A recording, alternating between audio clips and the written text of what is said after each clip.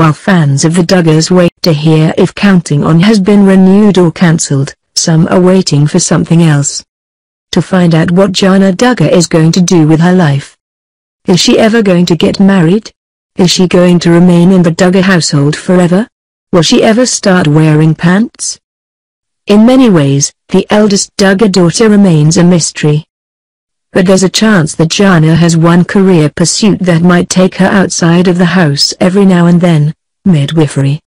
In the Duggar household, a strange fertility cult that operates on the fringes of society and upholds fundamentalist beliefs that even die-hard conservative Christians are askance: women are not independent beings. That is to say that, effectively, daughters belong to their fathers. At least until they're married off, at which point their husbands are in charge of everything from how they dress to what they might do for a living. In the meantime, there's no sex, there's no kissing, there's no unsupervised courting, and there is no front hugging. In fact, the unmarried Duggar women, no matter what age, aren't allowed to use social media. We have to imagine that Josh Duggar's sex scandals, the cheating, not the molestation, are partially to blame for that policy, because the Duggars like to place blame with everything except Josh himself.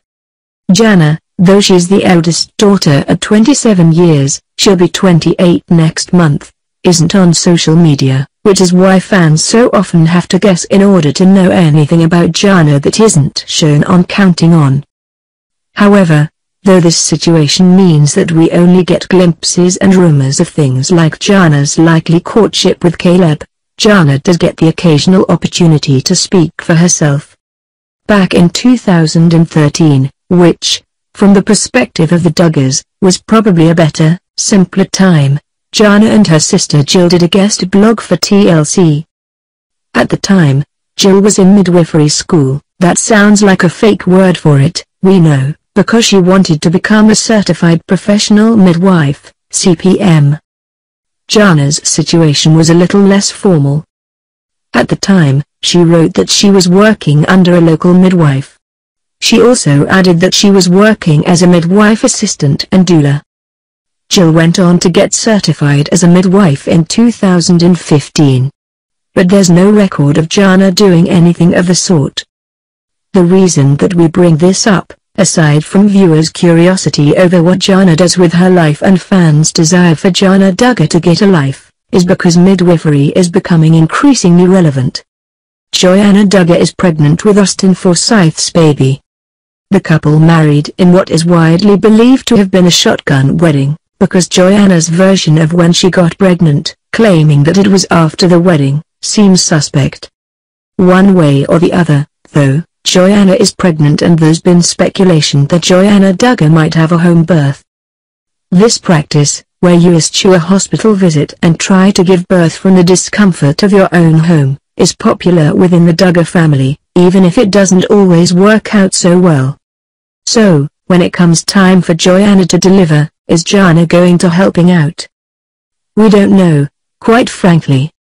But, despite John David's excited story of Jana helping to deliver a calf in a very hands-on manner, and despite the training that Jana has clearly had, she's still not really a midwife. Jill Duggar is a certified midwife. She can totally help out. But Jana, at the very least, lacks Jill's certification. These days, Jana spends her time being very handy around the house. She acts as a caregiver to her much younger siblings. As if that weren't enough for 3 people, she gardens, she cleans, she cooks, and she's even handy with a hammer and nails. It's impressive, albeit sad. So while we don't know that Jana's going to help bring any new Duggar babies into the world anytime soon, her own or those of her siblings, she's not sitting on her hands. Jana's never been the type to believe that a prince will one day arrive and sweep her off of her feet, as has happened for several of her younger sisters. When Jana gets married is her business, folks. There's nothing wrong with that, nor should there be any rush on her part to do anything she's not in any hurry to do. We're just wondering what's holding her back,